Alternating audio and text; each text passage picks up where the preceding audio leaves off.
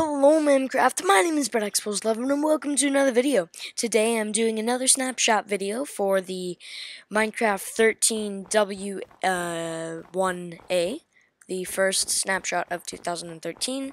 I know there's another snapshot that 13W1B, but I couldn't do that because it wouldn't work on my computer.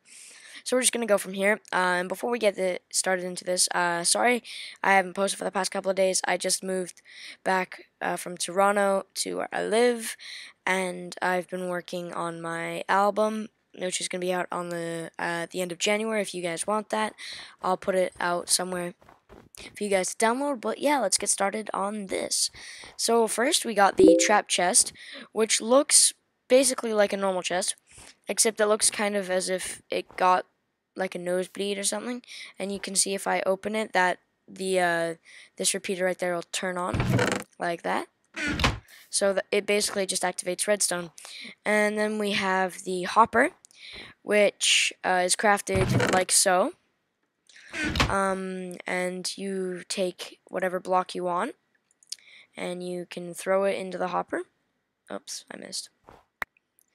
You can go ahead and throw it into the hopper, and it'll go into the hopper, and then transport into the chests at like a 1 block per second or something like that, or 2 blocks a second.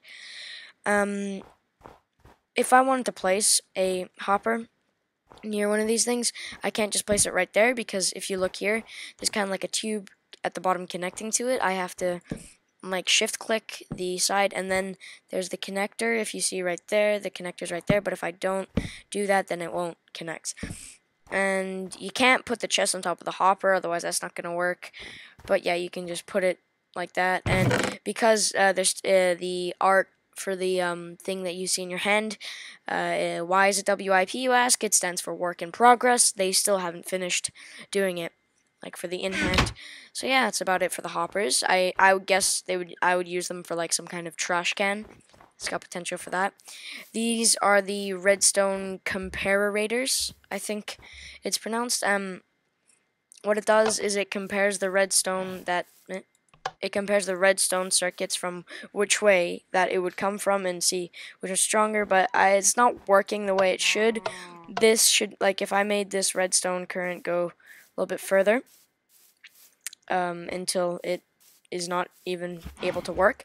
This, instead of just continuing from there, once you right click on the actual thing itself, that light at the front will turn on, that redstone light at the front will turn on, but it's not working. It should actually regenerate the redstone current like a normal repeater would do, but it's broken, and they're still working on it. But if I try to turn on one of these things from the side, which is another thing that should work, it'll just turn off the redstone comparator, and it just won't work, which is another reason why it is broken.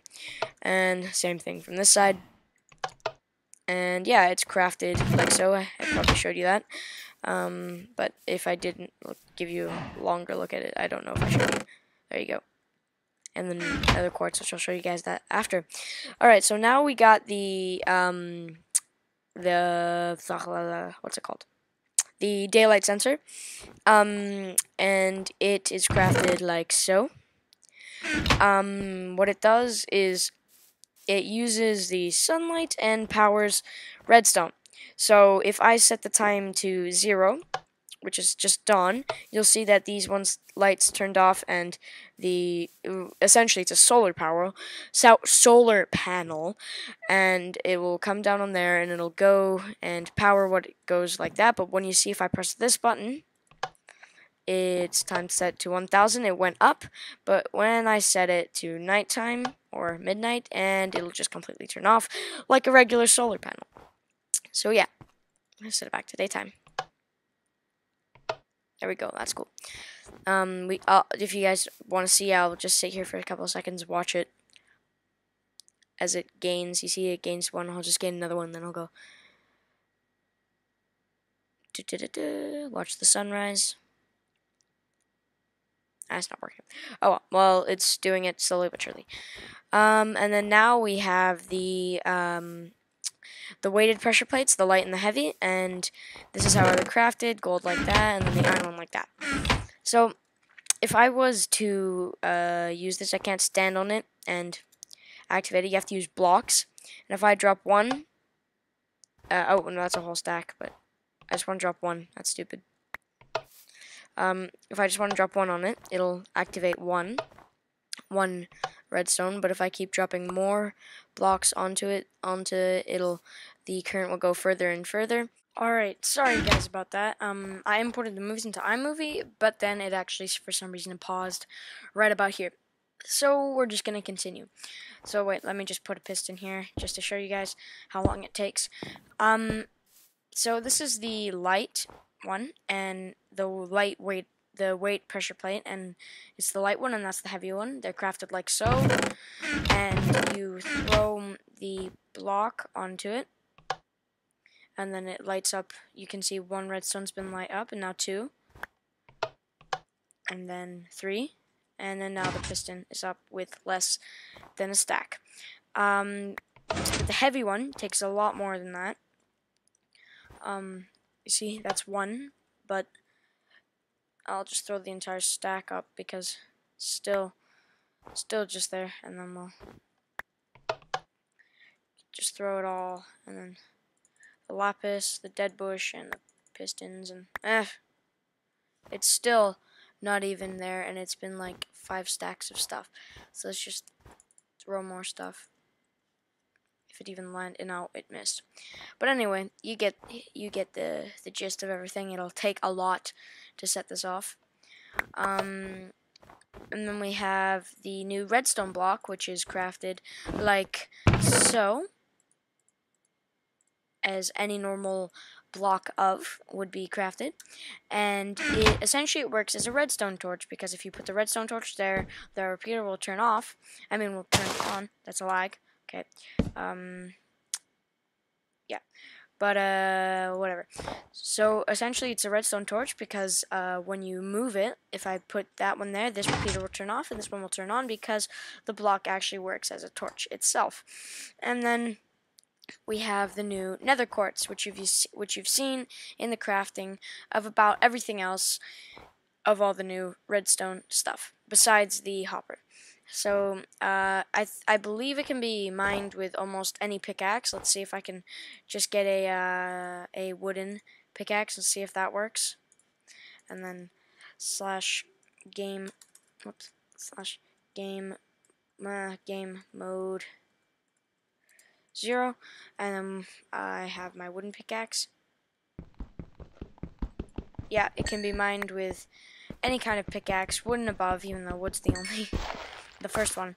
So wooden above, it can be mined up from that, and it looks like this. I'm not really sure what exactly it's supposed to be, but it is what it is. And it's found in the nether, obviously.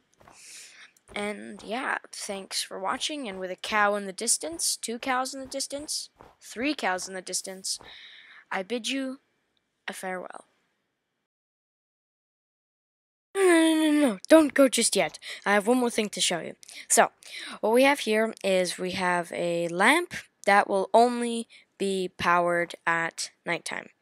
So what it does here is we have the light sensor, which is keeping this piston activated because it is daytime, and the redstone block there, and then we have the piston and the lamps, and the fence is just for decoration. So when it comes nighttime, if I set time to 1600, whoops, yep, time set. Oh my goodness. Alright, well, /time set 16. Alright, so now is night.